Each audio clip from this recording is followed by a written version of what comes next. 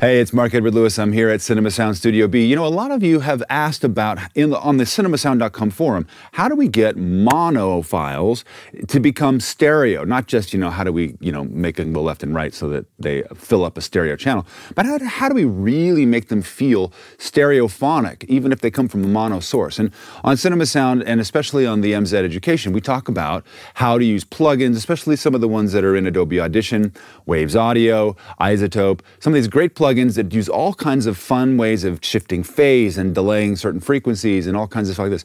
Really, really useful. But what if you don't want to do that? What if you don't have any of these plugins? And what if, the plugins that you've been trying to use on the mono material aren't working? Well, I'm going to show you the DIY, cheap, no plugins other than a simple EQ that you can use to get this effect on any mono signal and turn it into the widest stereo thing you can imagine, even a mono dialogue track. Check it out. All right, we're here in Adobe Audition, and we have a simple mono ambience that we've recorded. It's about a minute long, very simple ambience. Let's check it out.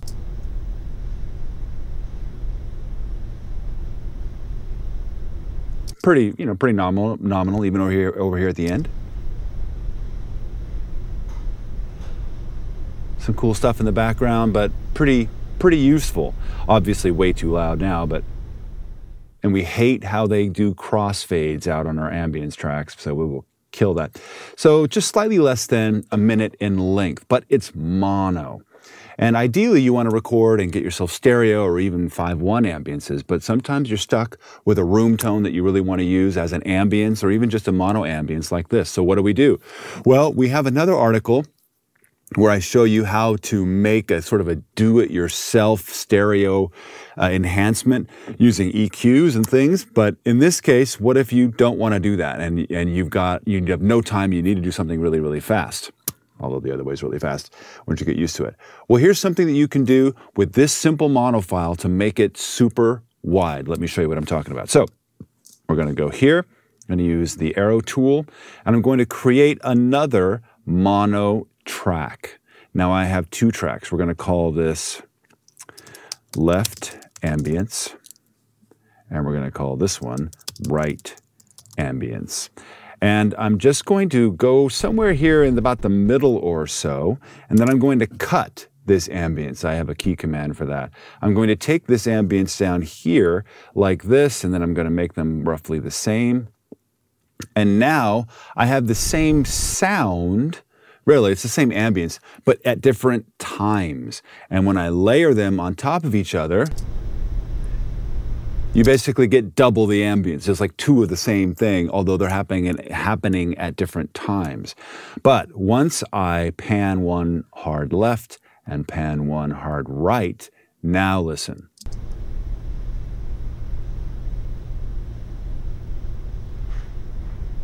It's super crazy wide. Let's go back to the way it was. I'm just going to do this and mute. Put this one back in mono. Blech. And then back we go to this new stereo enhanced version. So much better. I mean, incredibly wide. Now this isn't, your best case scenario. You would really want to have recorded it in stereo, but you can see how quickly we were able to turn this otherwise dull, dead ambience into a really nice wide stereo file. Now, what if you needed it to go even wider? What especially if you needed to also take mono and fill surround channels with this? Well, like we talk about in the Cinema Sound Education, you always want to have different ambiences in the back. I mean, that's how life really is. Even now in your listening environment where you are, what's happening behind you is really different than what's happening in front of you. But let's say you didn't want to do that, and you wanted to have something that was different enough in the rear, but had the same feel, but didn't create a mono space. And if we were just to take this stereo ambience and dump it into the surrounds, it would feel very monaural. You'd have stereo width this way, but nothing this way. So how do we solve this? Well, Adobe Audition has a wonderful built-in plugin called the Stereo Enhancer, and we're going to use that to good effect here. We can't use it on a mono file, so what we need to do is route these two channels to a stereo bus. Now that they're stereo, we can do that. We're going to go to multi-track, add stereo bus. Let's drag it down here, and we're going to call this the ambience bus surround. Now, obviously, you're not going to be able to hear this because we're streaming in stereo. But let's route this. Let's say this was good, and we're going to route this sound to this bus as well. And we're going to go to the routing tab. Here's the sends. We're going to say, please send this to the ambience bus, and please send this to the ambience bus. And then we're also going to, in fact, let me just show you this in the mixer window. A little bit easier to see. Here's our two mono ambiences here. We're going to pan one left in the sends. We're going to pan one right. We're going to send them each unity gain to the ambience bus here. And there they are, happily moving away, the meters that is. And now we're going to add stereo imagery, stereo expander. We go post, we go pre-fader. And now I can mute these and just listen to this.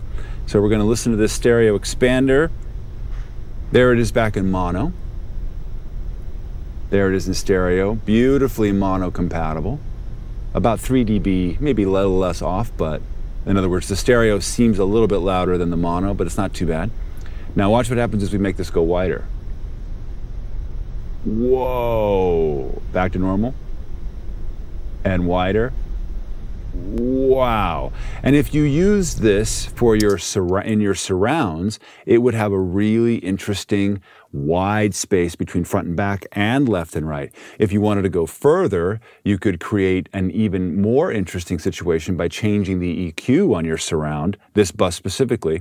And we can do that simply by adding a parametric EQ and doing some fun little notchy bits, you know, like this. The easiest way to do that, however, is to go EQ, graphic EQ like this, and then just kind of mess with some of these sliders between 500 Hertz and 5,000 Hertz. Now listen to this. Sounds like a weird comb filter that's been going on. So we can reduce this, reduce the effect.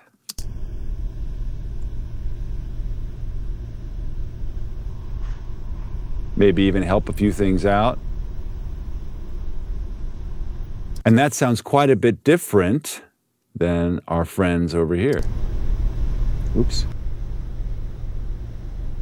And if we were to move them in easily,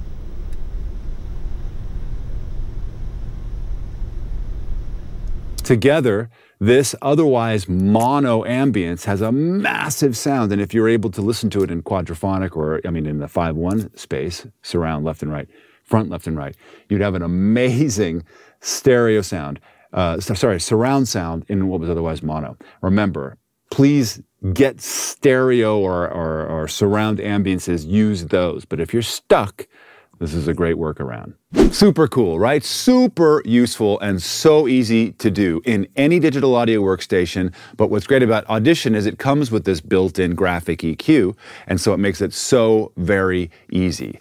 If you're trying this, or if you want to know how to do this in a better way, come on to the cinemasound.com forum and let us know what you think, and ask questions, and my staff and I, and even some of the people from Adobe show up and answer questions for you about everything that you need with Audition, Premiere, Media Encoder, and all those things. And if it's just a straight digital audio workstation question, well, I'm happy to handle that too. Until then, we'll see you in post. Even if it's for yourself.